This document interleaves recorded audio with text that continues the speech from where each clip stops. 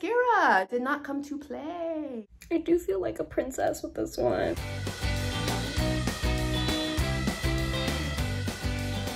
Hi, I'm Elena Garcia and I work on the market team here at BuzzFeed, and what that means is that I get to spend all day online shopping. Today I'm going to show you guys 5 of the best beauty products that you can find for under $15 on Amazon. I've also recruited 2 of my colleagues, Caroline and Vivian, to test these IRL to see if they actually live up to the hype. If any of these products pique your interest, they're all linked down below, so feel free to check them out. The first product I want to share with you guys is the Cetaphil Pro Purifying Clay Mask. Since I turned about 12 years old until this very day, I will always have acne.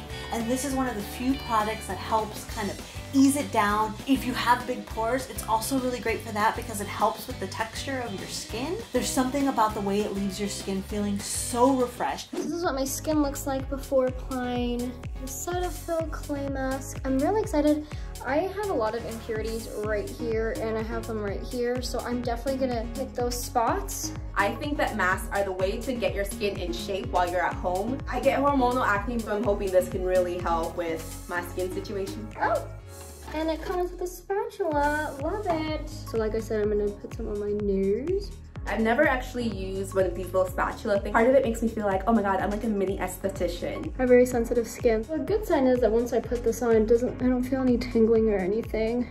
It doesn't smell like anything. For some reason, I thought it was gonna have a scent and it doesn't have one. I'm gonna leave this on for 20 minutes, it says, and then I'll come back. We'll see what my skin looks like. My skin looks so taut. My pores are really tight right now in the best of ways. This guy is not even there anymore. So that was pretty impressive if you ask me. The next product I'm going to show you guys is the Schick Silk Touch-Up Face Razors, which I know sounds intimidating, at least it did to me. But I did a little bit of research and it turns out a lot of people, like Elizabeth Taylor and Marilyn Monroe, all used to shave their face because it's a fantastic exfoliant. The key for application is to make sure that you're using it on clean, dry skin. It's important to break your face up into sections and use the razor at a 45-degree angle in short strokes. It'll help clear away peach fuzz, it'll help get rid of dead skin. The blades are designed with fine micro guards, so you're not going to be cutting up your skin. It's just a very light kind of swoosh across. I've been plucking my own eyebrows for about 2-3 years. I'm really excited to try this eyebrow razor because I feel like it's gonna be something different and maybe something that I can get a more clean finish to my eyebrows. For the most part, there's just like a little bit of hairs right here that I can get done. I'm sick of this unibrow section. Like, why do we grow hair there? I have some chin hair that I guess I just kind of neglected because hashtag in the house. It's painless, which I love. It's kind of cool. I see all the hair here. That is a lot of hair. Let's get this unibrow action going. Oh, I just chopped something off that I wasn't supposed to, but it doesn't look bad. Oh my god, it literally gets rid of everything. The hair came off so easily and my face feels so smooth, especially my chin because of some like skin damage from a couple years ago. I'm gonna give this a 10 out of 10. Now we have to put moisturizer on just because like it's very exfoliating. I think that's one thing that I would like better about tweezers is that it gets the hairs out, the root of it. This one kind of just chops the top off, although it does do a very good job and it's very painless. The next product I'm going to show you guys is O'Keeffe's for Healthy Feet Foot Cream. It has over 7,000 5-star reviews on Amazon. They recommend that you use it immediately after showering or before bed. That way it gives it time to really soak in and do its magic. It can heal your dry feet in ways I don't know if the Lord ever intended. I do tend to get dry feet. I do put moisturizer on them, but I sometimes feel like I need to put something more thick, like a cream, and this is a cream, so maybe it will work. It's my bedtime now. I'm going to apply the Healthy Feet Foot Cream, and I put these socks on so the moisture stays. Sleep on that tonight, and then tomorrow we'll see the results. It dissolves pretty quickly. It said there might be some stickiness, but I don't feel any stickiness. I just got out of the shower. My callus on my right foot is gone. It's practically gone. Like, look. It was here yesterday and now it's not there. And even when I took it off before the shower, my feet already looked very clear. I think this is really good. The next product I'm going to show you guys is the Essence Lash Princess Mascara.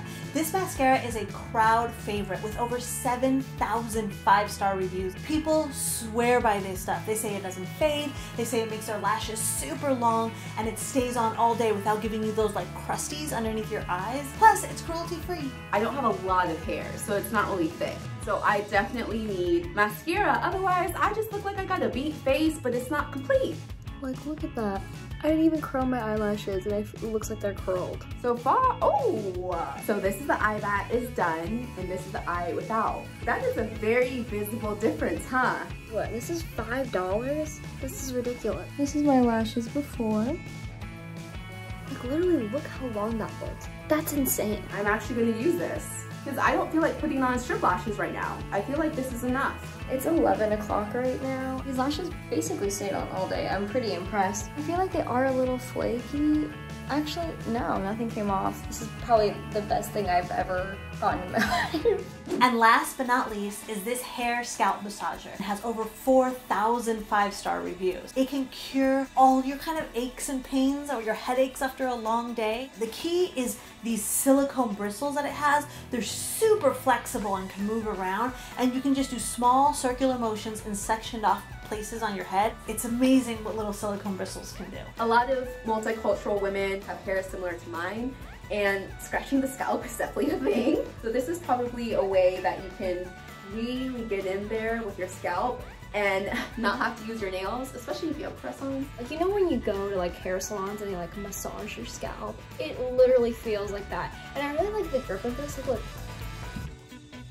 I almost feel like it's kind of helping my curls be more defined. Oh yeah, this far right here, that feels so good. I don't know if I would spend money on something like this. I couldn't really feel a difference within my hair, but it did feel very nice. It was a nice little massage. Is it something I'm gonna rush to go buy? Not necessarily. I don't think it's like an urgent need, but it's a nice little luxury item to have.